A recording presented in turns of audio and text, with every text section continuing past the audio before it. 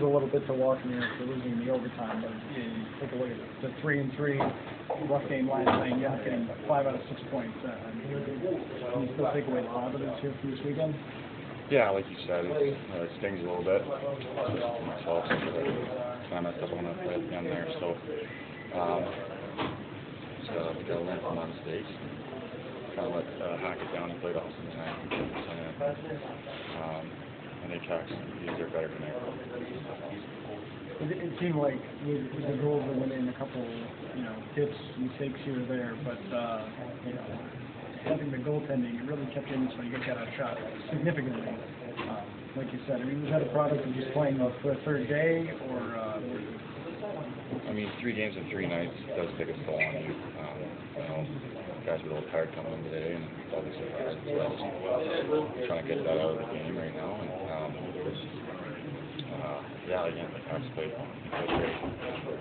He has been playing great for us, and I don't know, he's just has some bad luck right now. And he works hard in practice, and he's really trying to help the team out.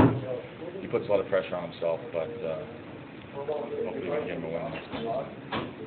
Was it energizing at all during the second period when you guys got that extended power play? I mean, I know, having the man-up unit out there for that one at a time is kind of tiring, but is that something that gives you guys a little hope almost? We have our power play is awesome.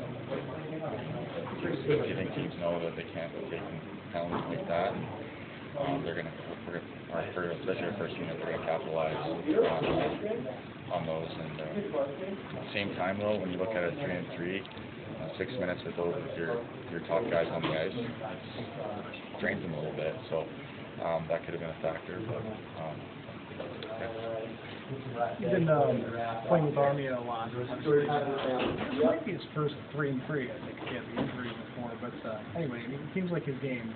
He got another assist tonight. It seems like it's really been coming along. You're kind of a front row seat for that. What have you seen? You know what? It took him a little bit to get used to the North American style. There's not as much time out there. And, he's got great hands, very his skills unbelievable.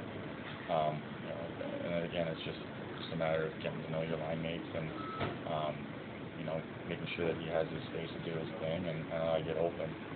At the same time, he's improved with not as many turnovers and making sure he's hard on the puck and his forecheck has gotten a lot better too. There was a time in the second period where he forechecked back behind the play and created a lot of offensive zone time. And normally, I think he would get pushed off the puck a little bit there, or just kind of give up and go the other way. That's a product of him just figuring out how it needs to be done here.